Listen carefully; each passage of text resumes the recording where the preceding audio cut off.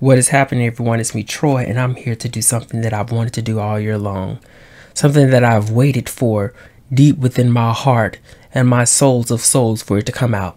And that is share Eternal Sailor Moon S.H. figure. I got my receipt right here. I finally got it. So yeah, this came out this year. It was in Japan earlier this year. I can't remember. I think around May. And then it released in the US around, actually last week on the 17th, I believe, of November. But I just got mine this past weekend. But yes, she is finally out. And I'm here to share my thoughts. I waited a day, but I'm here to unbox Eternal Sailor Moon's S.H. figurine. I was gonna order it off eBay earlier this year from Japan, and I was just like, yeah. I waited, and then it's like, well, I'll go ahead and get her now because I have to have her. So here we are. I just, oh, the tray. If you are interested in this tray, it is in my Society 6 store, but I needed some stability here, and I'll put a link to the tray down below. But yeah, here's the box. Eternal Sailor Moon. Oh my freaking word. I'm so just like, I never would have thought she would have came out. Like, honestly, never. But I'm glad that she has. And so let's go ahead and unbox this sister girl. Eternal. Eternal. Oh, dang, this thing got layers to it. Look at this. Wow. Wowzer, Bowsers. This mug got layers to it. Now, I'm trying to figure out, is the tier, it's called the tier, right? The tier. If it has, if it extend. Some of the accessories, she's missing, like, if it's based off the anime, she's missing a couple of things, but we'll try to go forward from here anyway. So let's unbox my girl here. I'm already loving how her hair has a translucent look to it to give her much more of the ethereal, eternal feel. I know this thing's making a whole bunch of noise. This is not no ASMR video. None whatsoever. All this scraping and scrapping and scripping and shrimp baskets. Okay, hold on. Jeez. There we go.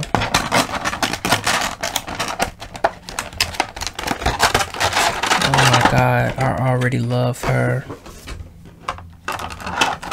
You have to be so delicate with these things. Look at this. Look at her. Okay. She got some things going on with her skirt.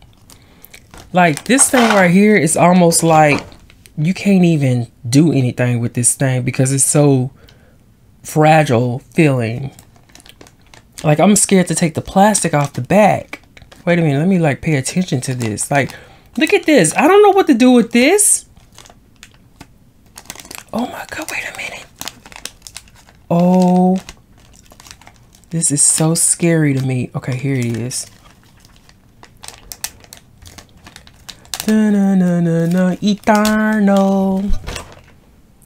Eternal.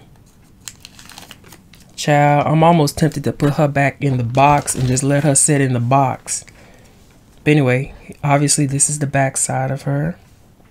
There is that pearlescent finish on the wings, as well as the boots. And on her gloves, this is generally I'm trying to lift her arm up on the opposite side here. As you can see, like, well, I can't show it on the box because the box is pretty much the same thing, but the little wing tips or whatnot that are on her gloves, the hem of her gloves, are generally on the outside portion of the glove. So this is kind of, I'm trying to work around this. I don't know what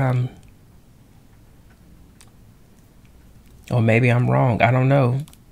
Seems a little different. She's very cute though. I really think she's very cute, but it's just so, you know, Eternal Sailor Moon already have so many moving parts to her overall fuka or outfit that it's just like I wouldn't dare want to even mess with it. Honestly, I feel like I'm just gonna break something. But there's a skirt, the little pleats and the layers to it, and it looks like she still has the skin tone similar to her animated edition release, which is good because I like those more.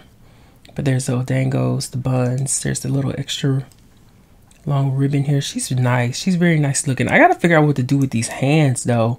The arms. There's a little, I don't know what's going on with the arm. I can't figure the arms out right now.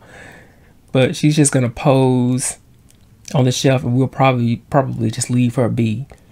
Obviously we'll set her down for a minute and then take a look at her accessories, which I think are also taped down, and if they're not, I'm scared to bust this thing open because it's gonna shatter. You know, stuff is gonna go flying everywhere. Okay, this isn't bad. Oh, careful, careful, careful. Ooh. I'm telling you, baby, once she get on the shelf, I am not touching anything, like nothing, like not a thing. See, this is my main, well, we'll show the faces first.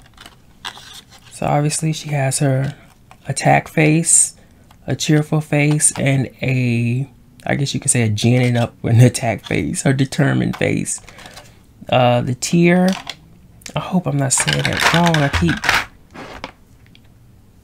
see, what I was hoping for was that she had there's two different forms of this, and I was hoping that this would also extend out as it does in the manga and anime, but it doesn't. It's just that first stage. And then she has the one hand for the gripping, and several little hands as they generally come. And here's the stand, which is nice and clear and crisp, as long as you can be careful here. Hold on. There's the pole extend and the hold. She doesn't really come with much. I'm kind of shocked. Honestly, I'm kind of a little shocked. She don't need a lot anyway, I guess, but surprisingly, she doesn't come with a lot. So we're going to snap that here. And, you know, the grip is right up at the top. This kind of got like a spider appendage look to it. And then there we go. So I'm going to just kind of put her in here as is and see how crazy this is. Like, this is bananas. Like, I don't even know if I could do anything with this girl. Look at this mess. That's okay, well, eternal. That's her eternal pose right there. Look, this is basically choking her. I don't too much like that, but it's hoping we'll figure that out later. Look at that. But anyway, I'm glad that I have her.